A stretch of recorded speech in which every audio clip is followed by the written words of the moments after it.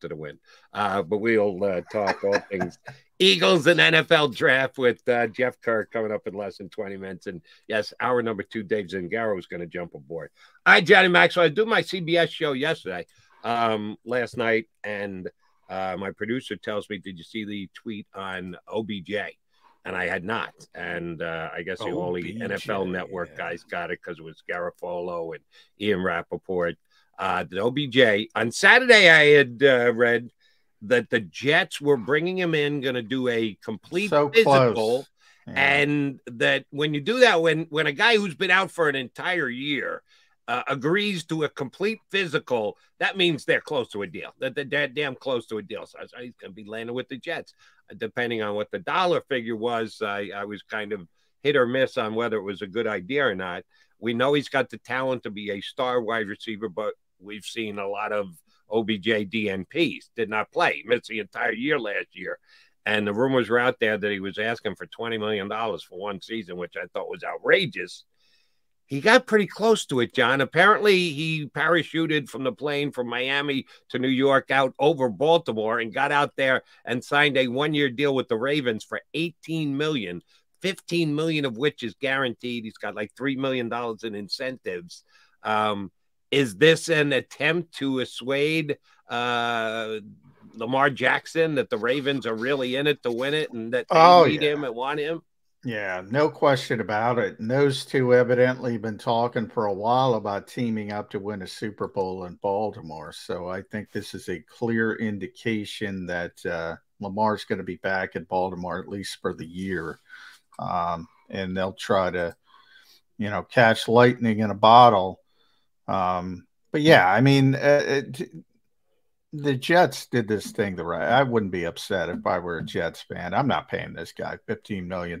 He's played, I don't know how many, like 21 games in 3 years. He hasn't. If you add up his last 3 seasons, he doesn't have 1,000 yards. And so this is not the Odell Beckham of old. Maybe they catch lightning in a bottle, but I mean, this is like Rashad Penny. I mean, he's never on the field. Except you're paying him $15 million, not $2 million. Right. Actually, $600,000 for Rashad Penny. I mean, it's a dumb deal, and you're trying to assuage the quarterback to come back. And maybe they catch lightning in a bottle. Yeah, it's possible, but I don't. And we talked last week about at least my belief, and I think you're with me on this. We just disagree on who the best fit might be, who's still out there on the free agent market. That the Eagles need to upgrade wide receiver 3. Oh, we were never talking about Odell Beckham Jr. because we knew he was going to get paid something. $18 million? Yeah. No, I laughed when I read that he was asking for 20 in a season where both you and I have agreed and talked about this plenty. There's a couple of positions in the NFL that really didn't get paid this year. The cap went up again. It will go up even more in future years because the TV contracts are going to get more heavily funded. And we're believing the teams are pushing money down the road because of that, because of the even bigger salary cap increases. But it increased a good chunk this year. And it hasn't been all that visual in the free agent market. Couple of guys, couple of positions got paid, but not all of them. And up until Odell Beckham Jr. signed, the wide receiver market wasn't all that vibrant either. That's why I was thinking maybe the Eagles could get a talented player at wide receiver 3 for another bargain basement type deal that Howie Roseman has been cutting plenty of them during this offseason. This is an outlier, right? This isn't. Especially at this point, it's an outlier. Where everybody's budgeted, and the fact that he got this much money, and and you mentioned, I think the highest paid receiver on the market before OBJ, at least annual, was Allen Lazard. Was the Jets, yeah. Jets were going to have number 1 and number 2 if they signed Odell Beckham Jr. Yeah. So, and you already have Garrett Wilson with the Jets. So I never understood the bit other than they want to do everything to make Aaron Rodgers happy when he arrives, similar to what Baltimore's doing. Boy, these quarterbacks have some power, man. But I never understood the bid from a Jet standpoint. I guess if you get him for $10 million or something like that, all right. who cares? Yeah, a whole bunch of incentives. If we're talking 5 to 10 million and another 7 or 8 million incentives, well, then he blows out his knee again. Then guess what? You don't get any of those. Well, and even 1 year. I mean, the one thing, and I think you brought this up last week. Everybody's getting 1 year deals, and I forget who we were talking with, and I agreed with them. Maybe you remember. There's not as many dumb teams as there used to be. So even if you sign, like, I think this is a pretty dumb contract, but they had to go where they had to go.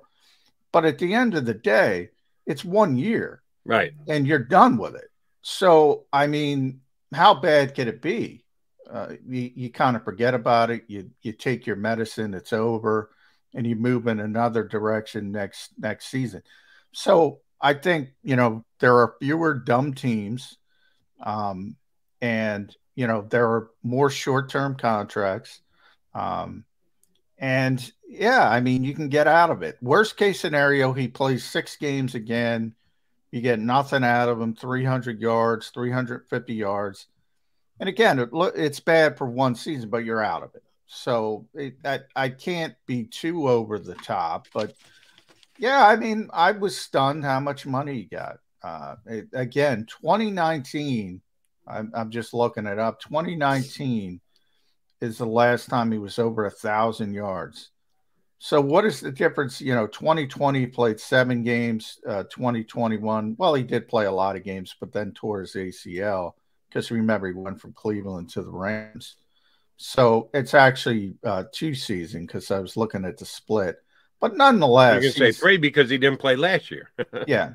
Well, yes, and 3 because he didn't play last year. So if you look at the 3 seasons, and he would have been able to play late last season if he wanted to, but he didn't want to because nobody was going to give him the money to make it worth his while at that point. So if you look at that,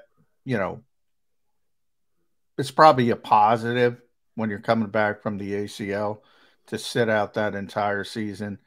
But at the end of the day, I mean, we're talking 2019 before he was even. And by the way, in 2019, Jody, he wasn't what he was with the Giants. No. Early in his career. I mean, early in his career, those first probably 3 seasons it was, he set the historic records that Jefferson just broke, He was at that level. It's been a long time since he's been at that level. That's why I always try and educate calls when I go, he's going to be a Hall of Famer. You can be on a Hall of Fame track. You can be trending toward becoming a Hall of Famer. But nobody makes the Hall of Fame in their first 3 years. And in a sport like football, where injuries as prevalent as they are, yeah, you can have your career derailed. So right now, I would no longer say that Odell Beckham Jr. is on a Hall of Fame track. He was on it. He came off the track. We'll see if he can get back on it again with Lamar Jackson in Baltimore. Good luck with that. But you got to be very careful before you overstate how much a guy has done. Like you just said, he was great. 3 years. He was on a Hall of Fame track. He's no longer there. We'll see if he can get back on it. One other big signing on the weekend. I knew the Eagles were not involved in this. On a, well, I shouldn't say that. I did field a couple calls on people saying they should attempt to trade for this player. Jeffrey Simmons signed a big contract extension with the Tennessee Titans and did take a call or two saying that's who Howie Roseman. We got an extra first-round draft pick. Let's go get Jeffrey Simmons. And I get it. He's a really good player. He's one of the best defensive tackles in the National Football League. But they just let Javon Hargrave walk out the door because he was going to make over $20 million.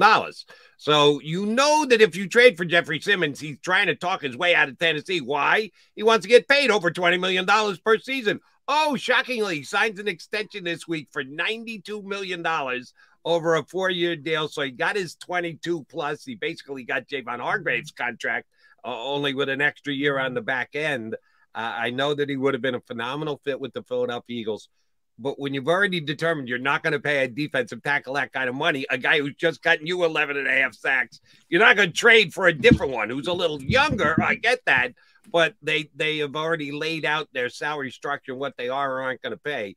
There was no chance they were getting a guy like Jeffrey Simmons. But I give him credit because he is one of the guys who got paid. I guess defensive tackle is still a position you're getting paid at in the NFL, Jay. Oh yeah, that's one of the value positions. And look, he's a really good player. I mean, he's better than Javon Hargrave. So yeah, from that standpoint, he'd be great to have. But you're right, you're in a different phase. You can't just pay 2 million, 20, whatever he got to a defensive tackle, because how many times we got to say that the quarterback extension is looming?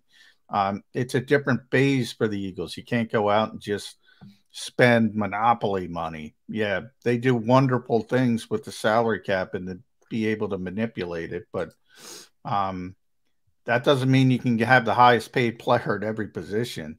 And he's number 2 now behind Aaron Donald. But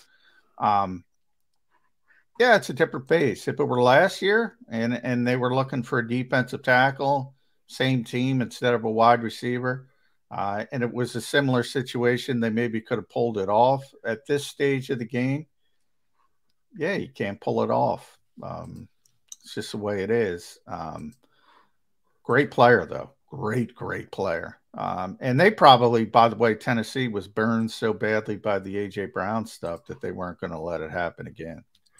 All right, let me, before we get Jeff Kerr up here and I give him a hard time for not stopping by and saying hi to me yesterday, I want to run a trade by you because I had this conversation again on a broadcast I did this weekend about Bijan Robinson and the Eagles sitting at number 10. Peter King, whose column I read every single Monday and respect the hell out of, suggested the Eagles should just turn their nose up at their history and go, yeah, we're going to take Bijan Robinson. So we're daring you to stop Jalen Hurts and A.J. Brown and Devontae Smith and Dallas Goedert and now Bijan Robinson as well. Good luck. We're going to average 35, 38 points a game. I don't think it's going to happen. You don't think it's going to happen. Howie is pretty dogged about some of the stances he takes, and a running back at number 10 is probably one that he's going to stick to. So let's say the Eagles trade out, and we all believe that Howie will be aggressive in attempting to move and dodge and shake and play Monty Hall on draft day because he always does, and he usually gets the better of those deals. Let's say Bijan is the guy that people are targeting at number 10, and that's still, in my mind, value if most of the draft experts have him as the second, third, at worst, fourth most talented player. You're getting him at number 10. Even at a devalued position, you can feel good about it and go, hey, we're getting value here. So I was looking at teams that I thought might be that uber aggressive that would move up and trade. And if you're looking at it from an Eagle perspective, how far down do you want to drop? And what would you get in exchange for it? Let me run one by you. A team that I think could get aggressive and move up and get him and actually look at him as saving money because he'd be on a rookie contract for 5 years. That 5th year would get expensive. But what about the Bengals? We know the Bengals have the probably 3 best 3-man wide receiver set in the National Football League with Burrow. Add a Bijan Robinson. Their offense would be as prolific as the Eagle offense, adding Bijan Robinson. They draft at number 28. That's a pretty precipitous drop. So you'd be drafting at 28 and 30 then if you were the Eagles. But you're coming out on all the blue chip players to get down to 28 if Cincinnati wants to pay to get up to 10. What would you look for in return if you're Howie Roseman? Would you rather have, you're certainly going to get their second-round pick, maybe their second and their third, or would you rather have another future one? Would you want to see how he kicked the can down the road another year? He's done it a couple of years running now, getting that extra one in the next year. So he's a big-time player in the draft the year after. Would you be willing to drop all the way down to 28 if you were Howie Roseman? Yeah, because I want to pick up picks. I don't want to pick up the future one. Remember, in the past, they were picking up future ones because they didn't like they weren't sure about Jalen Hurts. They didn't like the quarterback class, and they wanted to be in a position to do something if they had to do something at the quarterback position. That has gone out the window, and now you got to pay the quarterback. So now you got to hit on guys, and it's a lot easier to hit at 10 than it is to hit at 28. Now, I do think he wants to add, for instance, I think he'll probably want to trade down from 30 So getting 28 is not as exciting to me. And he wants to trade down to 30 to pick up some mid-round picks because he's got a big donut in the middle rounds there. So that's the way I think things have shifted for the Eagles because they have the quarterback. Those future number ones were about, all right, we don't like Kenny Pickett. Let's kick back. Because remember, at this time last year, people have memory hold it. Mm-hmm. The Eagles weren't convinced that they had the long-term answer, and they said, well, next year's Bryce Young and C.J. Stroud and all those guys, it's going to be better. Now, if Jalen Hurts laid the egg, which he did not do, he did the exact opposite, they might be thinking that way because next year's quarterback class, everybody's saying, is better than this year's quarterback class. But that thinking's out the window now. Now it's about getting cost-effective difference makers around Jalen Hurts, and they have a chance to get two right off the top of the bat, right off the top on the first day of the draft. Again, it wouldn't surprise me if they wanted to move down from 30 to early in the second round to pick up some extra draft capital because those players, might even be a little bit more cost effective in the same range. But no, I don't think they would take that dip. Yeah, 28 is pretty far. And again, and the future number one, not as important. You're right. But Howie does like having flexibility and being able to dictate draft. He's going to be a big major mover and shaker in this year's draft, just like it was in last year. And I think he kind of looks forward to it. So that would put him in he'll move up and down and backwards and forwards, but I don't think it's about the future as much anymore. He's got to get some contributors in. 5 defensive starters. You got to replace those guys. You can talk about Nicholas Morrow and Terrell Edmonds, and the contracts tell you the story. They really do. I mean, it doesn't mean they can't do anything, but it tells you that the Eagles are not counting on them to do anything.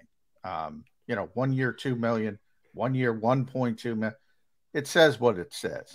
Right, because this year they had TJ Edwards on a 1 year contract, and he up and left, and now they have to try and replace him.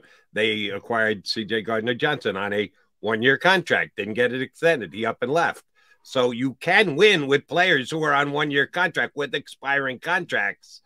I'm not sure if any of the players they brought in are as good as the ones that they did watch walk out the door on the defense this year. He's John McMullen. I'm Jody McDonald. We're the Mac Birds 365 guys. We're going to add to the mix another follically challenged friend of the show. Jeff Kerr from CBSSports.com is going to jump in with us here on Birds 365.